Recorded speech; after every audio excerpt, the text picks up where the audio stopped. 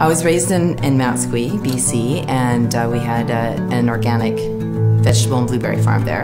And the land was alive, so there were bugs everywhere, there was worms everywhere. So then in 1989, my parents decided to move out to Chilliwack. The farm was farmed conventionally before, so it had been used to getting everything killed off by the herbicides and the pesticides and all the chemicals that they use.